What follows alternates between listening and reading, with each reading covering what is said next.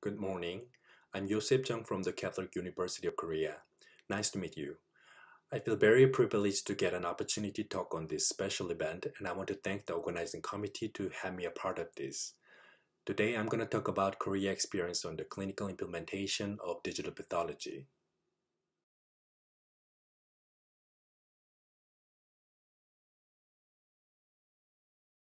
I finished my education and residency at Yonsei University Wonju College of Medicine and finished my PhD at Yonsei University.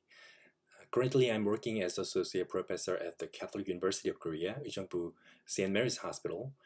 My main interest is hematolymphoid, breast, and genitourinary pathology, and currently working on several government projects on the digital pathology and development of pathology AI models. You can reach me to my email or to my ResearchGate through this QR code with your cell phone camera. This is my YouTube channel. You can check out some of my video lectures and study presentations. You can also see my publications and stuff at my ResearchGate. Hope you guys feel free to come by and drop a collaboration opportunity and your valuable insights on my studies. Here I attach the QR codes directly linked to my references. You can check out more about DP and AI.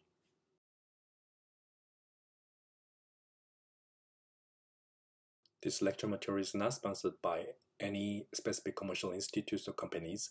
I declare no conflicting interest according to this lecture material. Today, I would like to talk about what digital pathology is and why it is important, and if it is really safe, trustworthy, useful for daily practice. And I want to introduce the current status of DP implementation in Korea, and would like to address about some important things to know about DP workflow. And then I will briefly talk about quality assurance program for DP and regulatory and healthcare insurance issue on DP in Korea.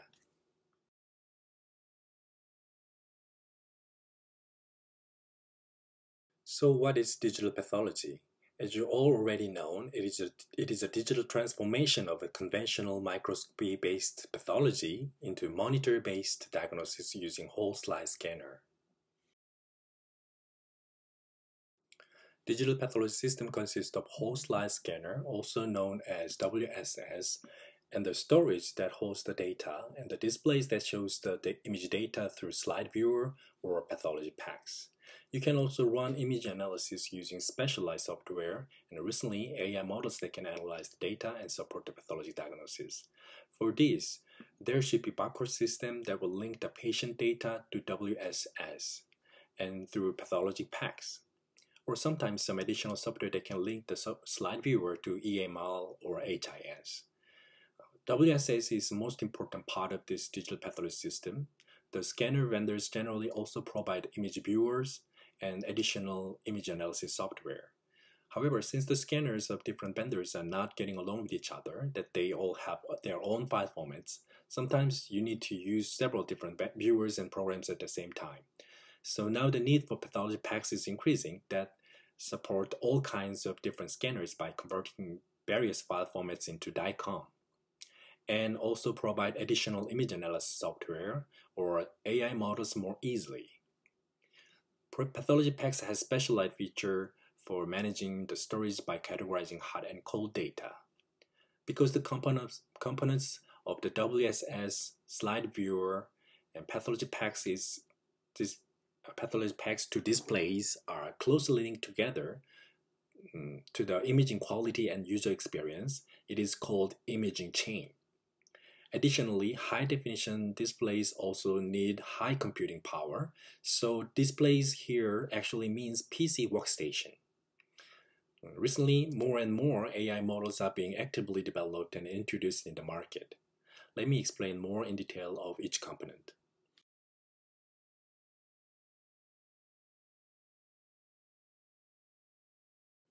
First, whole slide scanner and its viewer and image analysis software. Here you can see that various scanner vendors are providing various scanners with different capacity and the basic operating software along with the viewer. They also provide additionally purchasable morphometric analysis software, mostly based on pattern recognition technology. And most of them are FDA cleared and chargeable, although these additional software are highly priced. Especially, for example, Roche does not have high capacity scanner model like other companies do yet, and they're about to launch a new model this year. However, they are focusing on specializing on their IHC antibodies like CRB2 and recently companion diagnostics such as PDL1 and its morphometric analysis program. Next, there are pathology packs. Although there are few major players such as Leica and Philips in the scanner market, there is no standardized file format system for digital pathology as DICOM in radiology packs yet. So recently, the traditional major players in PACS market and newly started companies started to make pathology packs that can convert various file format into DICOM for digital pathology. Because they have accumulated technology managing hot and cold storage, they can also provide a platform for additional image analysis and AI-based software. In addition, image analysis and AI-powered expert supporting tools are being actively developed by numerous startup domains such as Page AI, Path AI, Indica Labs from North America, and AI4ia, PathXL, Visiopharm, Deep Pathology AI from Europe and Israel, Funo, Lunit, DeepBio, and Dimnoid from Korea. Recently, main features of the AI models of these companies are focusing on providing supportive information for cancer detection, classification, and grading, and more recently, even mutation prognosis and treatment response prediction based on pathologic images. So why is DP important? First, the number of pathologists is decreasing. In USA during the last decade, the number of pathologists decreased by 18%. Accordingly, the workload of pathologists increased by 42%, and now pathologist community is getting old that almost 74% of pathologists now is more than 40 years old. More and more, the needs for experts in subspecialty are increasing because of global aging and increasing cancer burden. The number of biopsies increasing 7 to 10% annually. More and more new technologies such as FISH, companion diagnosis, NGS is appearing and increasing the workload burden. Because of this climate change of this industry, the need for digital pathology is getting bigger and bigger. Because DP can improve quality by allowing more comprehensive diagnosis, reducing human errors with faster and easy consultation and archive review. Because DP is based on an automated sample tracking system such as barcode or QR code system, it improves the workflow and reduces the workload and human errors. In addition, it serves as a platform for innovative technologies such as AI and finally increase the productivity of diagnostic services. However, there are some obstacles for implementing digital pathology. DP systems are still quite expensive, so you need more time for scanning during the pathology procedure, need more steps to manage the system, and need more time to get used to it. Actually, beyond the cost of hardware and software systems of digital pathology, the operational cost for additional lab personnel and digital storage is not something that you can neglect about, especially since the operational break-even point is after first 5 to 7 years of DP implementation. Some people would say DP is nothing but a money pit. About reading time, it's similar to the microscopic diagnosis, and although the time per second review consultation can be reduced for some cases, The time for scanning and its QC will increase the overall turnaround time. Needless to say, you might also need additional people to scan, run, and manage the DP system. Then, what will be the true value of digital pathology? You guys all might remember that text messages years back once we used the feature phones. When the first smartphone came out and people who experienced the messenger applications in the smartphone, they couldn't understand well enough of the difference between text messages and messenger applications. Some people were very pessimistic about smartphone messenger. Now in Korea, almost 95% of people is using a messenger application called KakaoTalk, and nobody is questioning about why the whole situation has changed now. KakaoTalk was merely a messenger application at first, but now KakaoTalk has communication service like community and blog, content service such as music, TV, news, and e-commerce service, and online to offline services like Kakao Taxi, which is kind of Uber in Korea, game services, financial technology services, and so on. So, what makes this whole difference is that KakaoTalk was a platform technology, but only a communication tool. So here's what we need to reconsider about DP as well. Despite all the initial cost, DP is a gateway to next level of pathology, including whole slide imaging, telepathology, and consultation, digital image analysis, computer-assisted diagnosis by AI algorithm, and multidisciplinary meetings and student education. So we can easily expect that these serves as a platform that will reduce net medical cost and enhance healthcare service after all, in a long-term perspective. Now, you'd like to ask me if DP is really safe and trustworthy, useful for daily practice. This image shows a limitation of present scanning technology. While we can easily see this under the microscope, most scanners cannot generate tissue images outside the cover slice, even though we can easily spot the mistake by comparing the serial tissue. During the last decade, many international society and regulatory authorities published guidelines and recommendation papers on digital pathology, mainly CAP, DPA, ATA, FDA, CLIA, and CDC, the Society of Toxicological Pathology, and Canadian Association of Pathologists published guidelines papers from North America, EU, Spain, United Kingdom, Germany also published from Europe, and more recently, Asian countries like Japan and Australia also published on guidelines for DP. In Korea in 2019, there was a reimbursement assessment guidelines for AI-based medical technology in pathology by Health Insurance Review and Assessment Service. In 2020, the Digital Pathology Study Group of the Korean Society of Pathologists published a consensus report on the recommendation for pathology practice using digital pathology, in which I participated as a first author. Last year, Korea FDA published the guideline for validation on the AI-based medical software, in which I was also involved as a consultant. About the safety of the digital pathology, there have been around 25 validation studies so far that compare the concordance between the diagnosis made under the microscope and by whole slide imaging.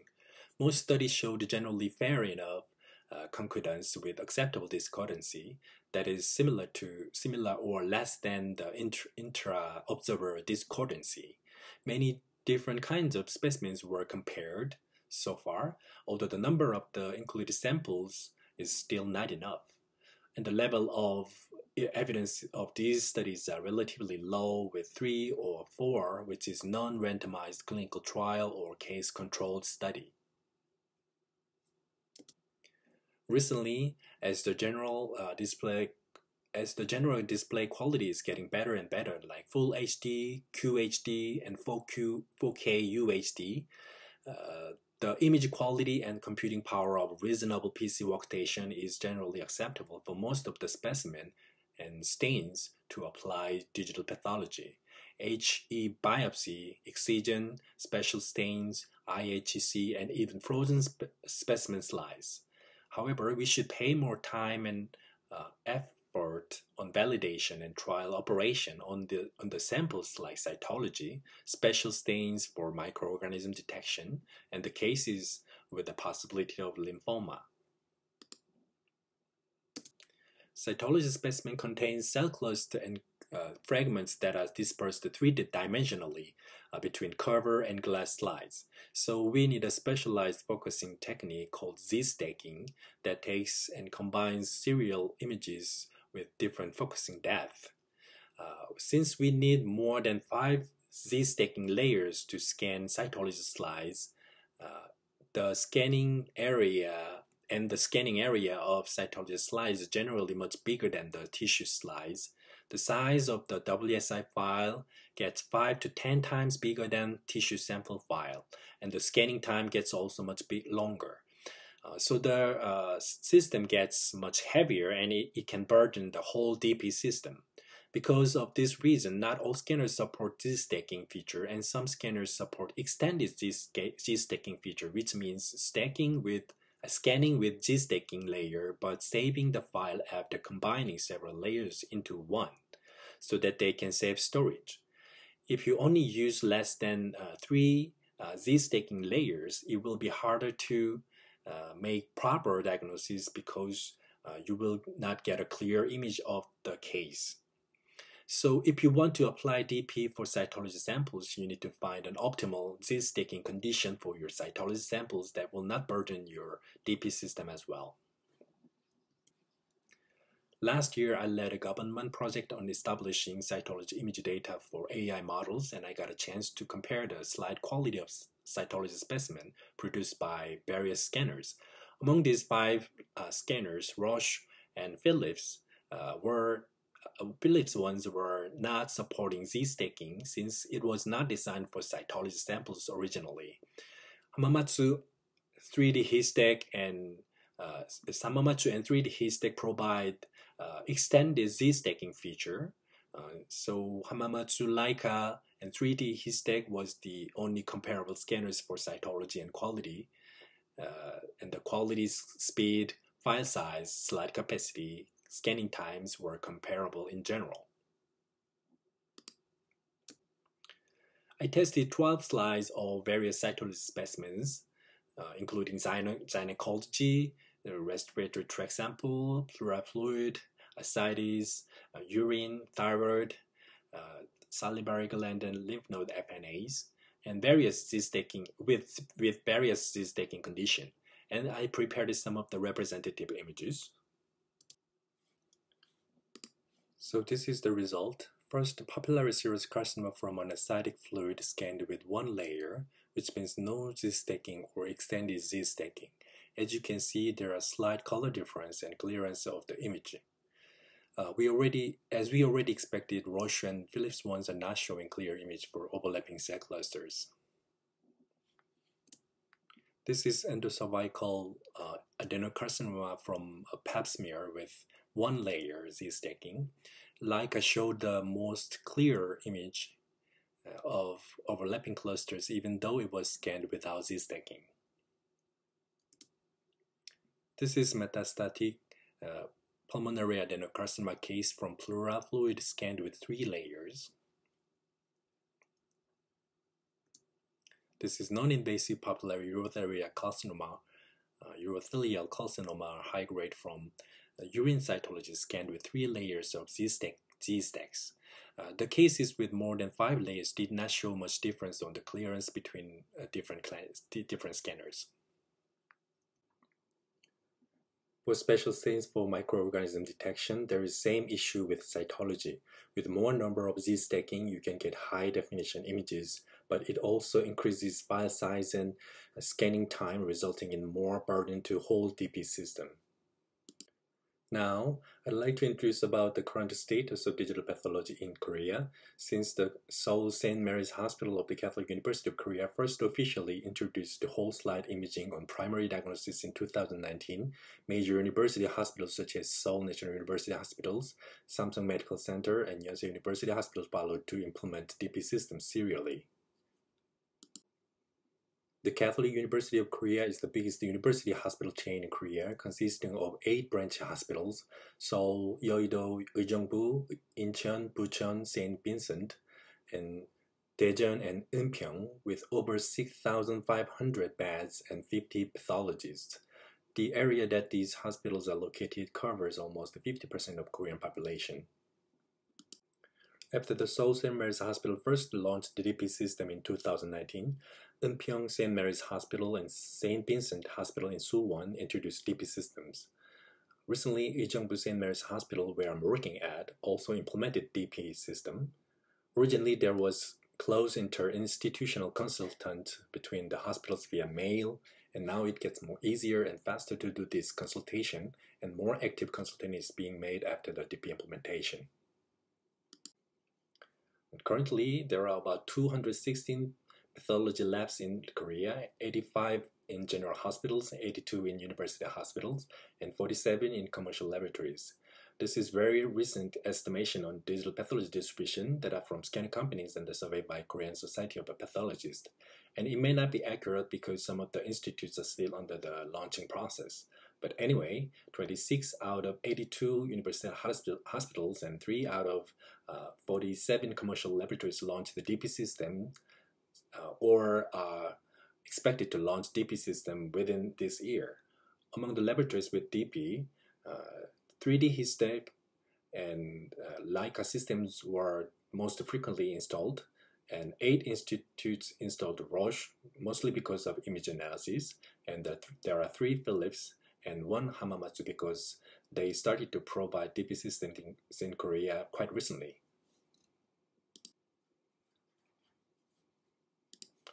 The main purpose of DP system is research, followed by archive, consultation, and primary diagnosis. These are the DP systems in my hospital. We basically started DP for research projects and recently started to use it as also consultation, multidisciplinary conferences, and a student education. And maybe from next month we will start scanning daily routine slides for primary diagnosis. Now I'd like to talk about workflow of digital pathology system. This is conventional process of pathology practice made under the microscopic examination. As you already know, after tissue processing and slide preparation, the cases are distributed to each pathologist. We search previous biopsy slides while we are making diagnoses and order some additional stains. Sometimes we send the glass slides to get second opinion from other subspecialty experts via mail. That takes 2 to 4 days in general, and even more than a week sometimes. After making a pathology report, the glass slides are stored in the archive. To conduct a research, teaching, or conference, we should find the case from the archive and take digital images using microscope with CCD cameras. However, in the digital pathology workflow, scanning process will be included after slide preparation. Before and after slide scanning, the quality of glass slides and the scanned images should be carefully checked by technicians, which is pre- and post-scanning quality check. But once the slides are scanned, we can easily access to the previous biopsies images from the archive and instantly get consultation within a day. Presentation, conference, teaching, and research can be easier and faster. Using scanned digital images, we can perform image analysis easier and get some help from AI analysis for the diagnosis or quality control. Because this additional step of scanning, there can be 2 kinds of errors, technical and human-derived errors.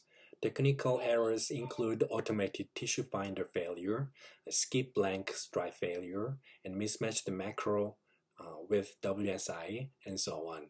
So that can happen before scanning or during the scanning process. So pre and post scan quality check is essential to minimize these errors. On the other hand, human-derived errors are mostly by failure to follow pre or post-scan QC protocols. As I explained earlier, it is essential not to locate the tissue section outside of KoPA slice.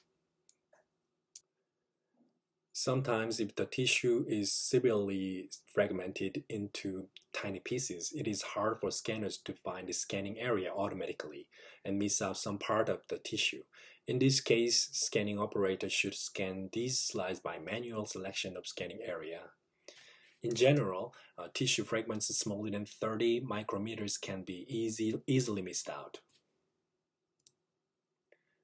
Sometimes there are technical errors of unclear reasons. Sometimes macro image cannot be matched with WSI. Some part of tissue can be missed out in the scanning area without reason. So post-scan quality check is also very important. Sometimes there are human errors such as labeling error by technician. This can result serious consequences if it happens, so double check is essential.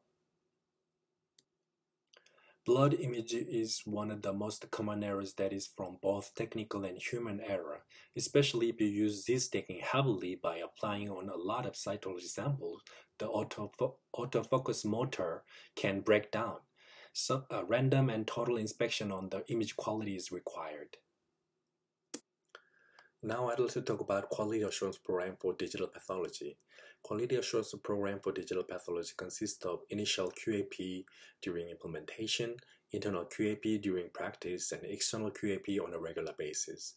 During implementation of new equipment such as scanner, monitor, server, image viewer, anything within a digital pathology systems, in-house validation should be performed and laboratory standard operating procedure for the equipment and DP guidelines should be prepared.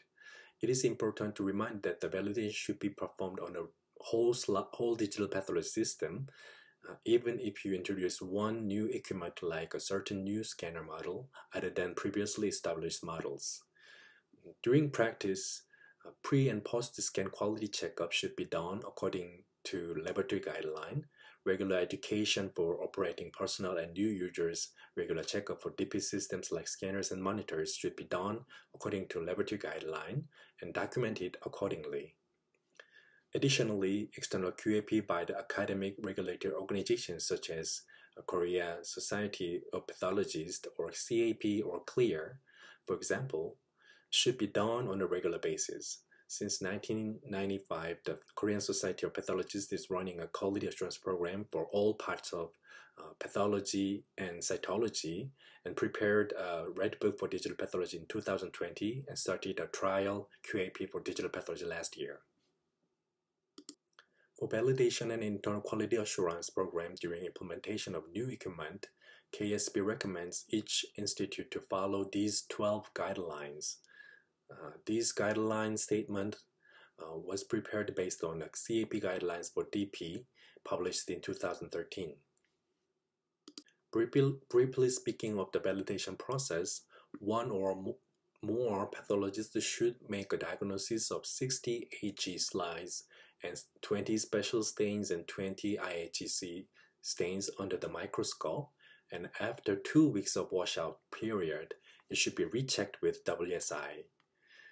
The cases should be as similar as the actual clinical setting, and the result of two methods can be compared, and the concordance and discordant cases should be documented.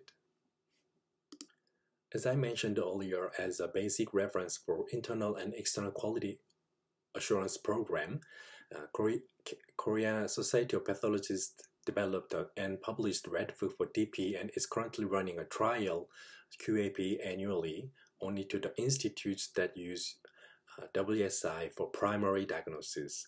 It contains 39 checklists for general consideration of DP systems, personnel, hardware, and software, DP operation, management and validation, personal information protection and security. Last year, 5 institutes participated the trial QAP. Because of COVID-19 situation, online assessment for institutional QAP for DP was performed. After the trial QAP, a feedback for the trial QAP from the participant institutes were collected.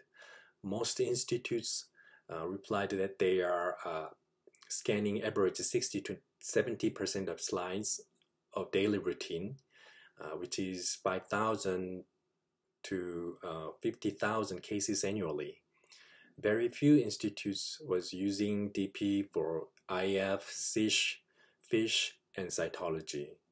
And most responders requested more education on digital pathology and QAP to KSP. For the last part of this lecture, I'd like to explain briefly about regulatory and healthcare insurance issue. The biggest hurdles for DP implementation are the cost of DP systems and whether DP technology can be incorporated into the reimbursement system of national healthcare insurance. There is no example in the world that the national healthcare insurance system directly incorporate DP into their reimbursement system. Although I heard that the indirect reimbursement for DP was adopted in Japan recently, it is still under discussion in Korea. Generally, for new medical technology and products, the medical device approval by Korea FDA and new technology assessment by NECA and reimbursement assessment by HERA are essential process for market entry. Because Korea is based on a public healthcare insurance system and the public healthcare finance, which is basically similar to tax, the basic perspective of NHI is promoting the technology that can enhance healthcare service and reduce medical costs. It would be best if the new test can enhance accuracy and patient safety and reduce the cost by replacing expensive tests. However, digital pathology is a technology that can enhance patient safety, but the accuracy of pathologic diagnosis will not be significantly different than conventional microscopic diagnosis. On the other hand, implementation of DP system can increase cost, test time, and operating personnel, which will result in increased medical cost. So direct reimbursement of DP system in Korea might be questionable. Last year, Korea Health Industry Development Institute, KIDI, and the Ministry of Health and Welfare funded a new project for digital pathology and artificial intelligence platform. The total amount of the fund was $500 million for the next 5 years to the 3 research consortiums, including Catholic University of Korea, Yonsei University Hospitals, and Samsung Medical Center. Each consortium includes 10 to 15 hospitals and 10 bio companies. This is a schematic illustration of a KoPANA consortium led by Catholic University of Korea. And these represent the consortium led by Yonsei University Hospital. And this represents the Samsung Medical Center Consortium. In addition, National Information Society Agency, NIA, and the Ministry of Science and ICT has funded a national project from 2017, so-called Data Dam Project, with a total amount of $45 billion till 2025 to make thousands kinds of data set for AI models such as healthcare, agriculture, geography, and language, etc. The part of the healthcare data, the data set of breast cancer, gynecologic pap smear, gastrointestinal tract biopsy, and non-gynecologic cytology was collected as an annual project. I led the non-gynecologic cytology data set project last year, and this year, skin pathology data set project will be collected with a collaboration with Seoul National University and Samsung Medical Center. With aforementioned research projects, more than 20 university hospital laboratories got a chance to set up a whole slide scanner to their institutes. In late 2020, Health Insurance Review and Assessment Service, HIRA, published the guideline for the reimbursement assessment for AI-based pathology technology. It also includes the new technology assessment guidelines, and they divided the pathology AI models into 5 categories based on the features. So category A is basically a supportive tool for workflow, such as blood detection and a color normalization model. Category B was defined as minor supportive tool for pathology diagnosis, such as mitosis detection. Category C is major supportive tool for pathology diagnosis, such as cancer detection models and Gleason scoring models. Category D is a model that provides new information other than usual pathologic diagnosis, such as mutation prediction and survival prediction. And the category E is a model that can provide additional cost effectiveness. Category D and E can be considered as a new technology and eligible to get a new reimbursement code after assessment. After new technology assessment by NECA, HIRA conduct a reimbursement assessment based on a level of medical practice. The pathology practice using category A and B models belongs to level 1. Category C1 goes to level 2, which will not get any additional reimbursement. Category C2 and D, E goes to level 3 and 4 respectively and will get an additional reimbursement. So HIRA is basically trying to support the cost of digital pathology by supporting image analysis or computer-assisted diagnosis using AI models. Since the Page Prostate by Page AI obtained the first FDA clearance in 2020, Korea companies DeepBio and Buno obtained the Korea FDA clearance sequentially. This year, Deep CRC by DeepNoid, one of my collaboration project on the AI models for colon biopsy, is preparing FDA clinical trials as well.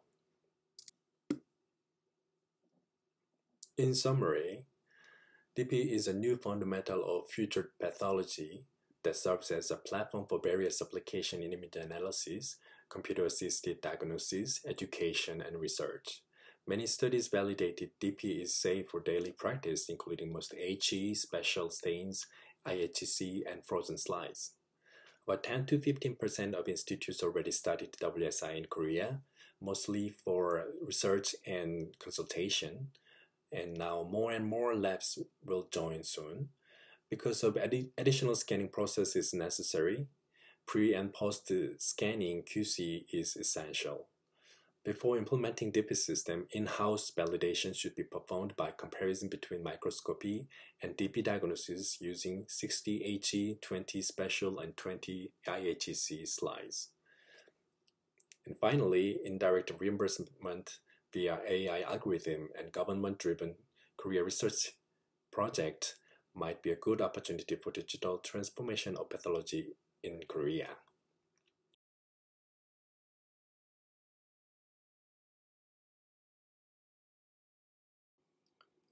Thank you for your time, and please feel free to leave questions and comments here. I'll try my best to answer as possible as I can. And also, please visit my ResearchGate and YouTube for further collaborations. Thank you.